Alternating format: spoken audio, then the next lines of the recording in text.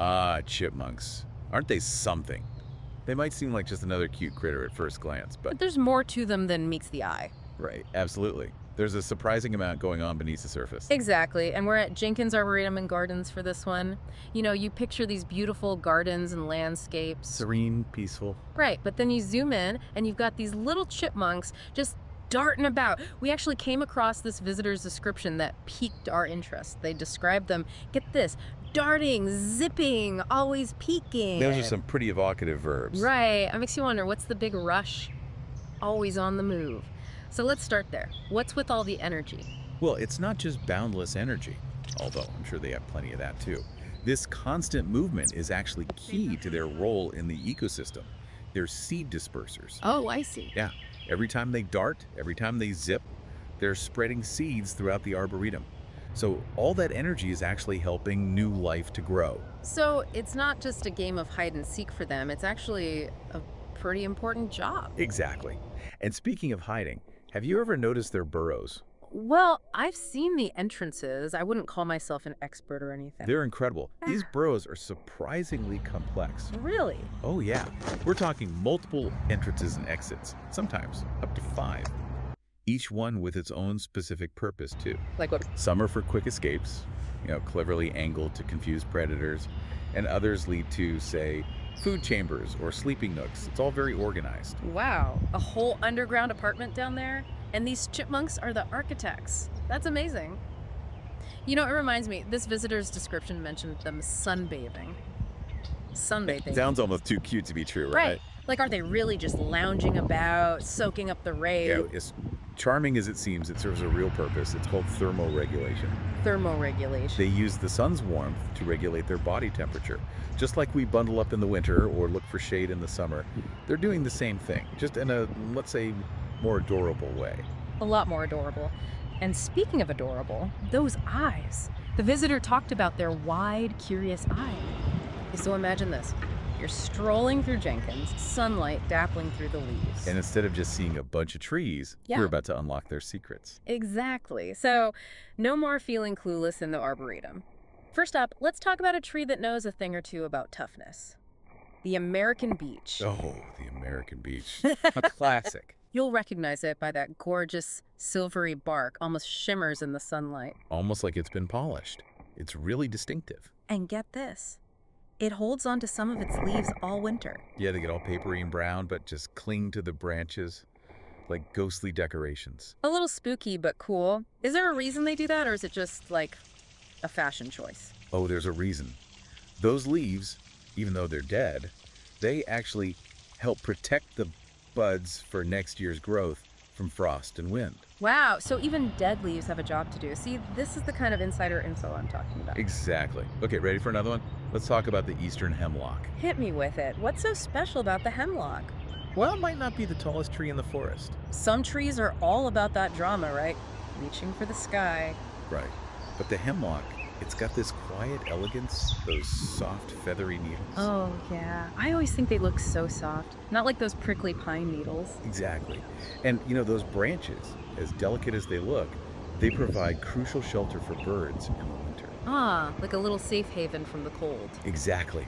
Especially when it snows, the hemlocks become these little islands of warmth. I never thought about it like that. Okay, ready for a complete change of pace? Always. What do you have in mind? How about the tulip poplar? They just shoot straight up, like they're in a hurry to touch the clouds. They're all about efficiency, those tulip poplars. That tall, straight trunk, the way those leaves are angled to catch the sunlight. And the flowers, I mean, come on. It's like Mother Nature decided to play a prank. Are those really flowers, or did someone glue tulips onto a tree? They're truly unique. And they serve an important purpose, too, They attract pollinators from all over. Right. It's like a giant welcome sign for bees and butterflies. Okay, up next. A tree with personality. The sweet gum. Ah, the sweet gum. Always a conversation starter. Seriously, those spiky seed pods, like what's the deal with those? And the leaves, they're like little stars falling to earth. And don't even get me started on the fall colors. Oh man, it's like the sweet gum just goes all out in autumn. From those deep purples to fiery oranges and reds, it's a spectacle. And that crunching sound those leaves make under your feet. Okay, sensory overload. Moving on, we have to talk about a true icon. The red maple. Yes. A classic for a reason. I mean, they're everywhere, but you can't deny that scarlet color in the fall. It's just breathtaking. It really is. And, there's actual science behind it. It's not just random. It's all about the angle of the sunlight and how it interacts with the pigments in the leaves. So it's like a perfectly orchestrated light show. Exactly. Nature's fireworks. Okay, I am here for it. Okay, from fireworks to something a little more delicate, let's talk about the flowering dogwood. A symbol of spring and renewal. When those flowers bloom, it's like the whole arboretum is showering us with confetti. Pure magic. And they're not just beautiful, they're essential for our local ecosystem. They support pollinators, birds, the whole web of life. Okay, I'm convinced. Everyone plant a flowering dogwood. What do you have for us next? How about another stunner that knows how to make an entrance? The eastern redbud. Oh yes, the one with the heart-shaped leaves. It's too cute. Those pink blossoms are like a burst of color against the still sleepy spring landscape. They just grab your attention. And for a good reason. They're early bloomers, so they need to stand out to attract those early pollinators. Smart move. Okay, this next one has a name that just doesn't do it justice. The black gum. I know, right? The name just doesn't scream, "Look at me," but then fall arrives. And bam, it's like someone set the tree on fire. Those crimson leaves are incredible.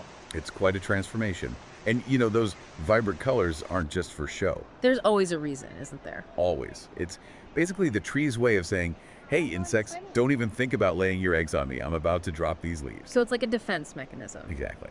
Pretty sneaky, right? Trees are way more clever than we give them credit for. Okay, ready for our last stop on the tour. Let's hear it. What grand finale do you have in store? Let's wrap things up with a touch of elegance. The Japanese maple. Classic choice. Always a crowd pleaser. Those delicate leaves, that graceful shape. It's like walking into a work of art. They really do add a touch of zen to any landscape. I'm feeling calmer already. So after this deep dive, I don't know about you, but I'm ready to trade my phone for a magnifying glass and head to the Arboretum. Ohiopyle is all about embracing the raw, untamed power of nature. And when we say raw power, Shang, we mean it.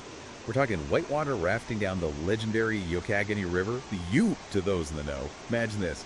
You're in a raft, paddling with all your might as the river roars around you, crashing over boulders and creating those iconic Class 3 and Ovi rapids. And it's not just the rapids that take your breath away. The Ohiopyle River has carved its way through some pretty spectacular landscapes over millions of years. Our sources mention the dramatic rock formations along the riverbanks, remnants of a time when this whole area was a shallow sea. Wow.